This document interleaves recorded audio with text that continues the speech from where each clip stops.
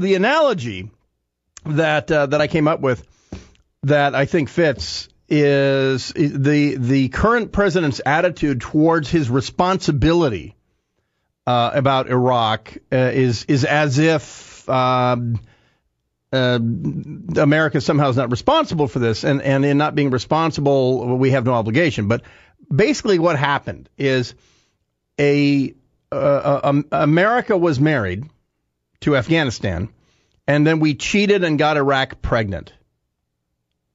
And we poured all this money into refurbishing Iraq's house, making sure the baby would have a great room, a good education, even though Iraq was squandering the money on Camaros and meth and flirting with other ex-boyfriends and things like that. We continued to pour money because we felt obligated because we knocked it up. We got Iraq pregnant, and something was going to happen. Something was going to come out. It was going to be the little democracy baby, and we tried to set it up with tutors and with ramps and with a pool and with security cameras all around the place. But Iraq kept selling the security cameras and the whole thing.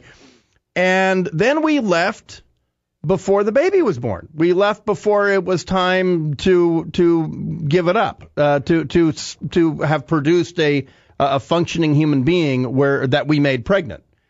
And now we're saying to Iraq, hey, look, I may have gotten you pregnant, but hey, I refurbished the house, bought you all those cars, the security cameras, got you the nannies, got you everything you need to raise the kid, and you're squandering the money because Iraq is calling.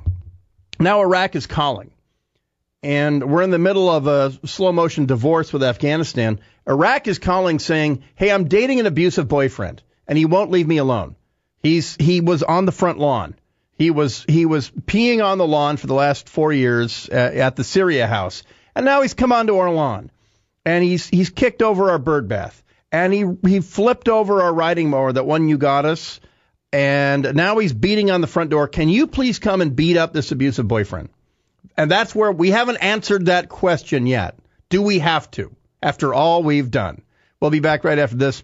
The Bryan Suit Show. We'll talk to a man with a collective 5 years on the ground experience plus in combat in Iraq about our obligation and what's going on in the place that might be called Kurdistan. That and more coming up. Bryan Suit Show, Talk Radio 790 KBC.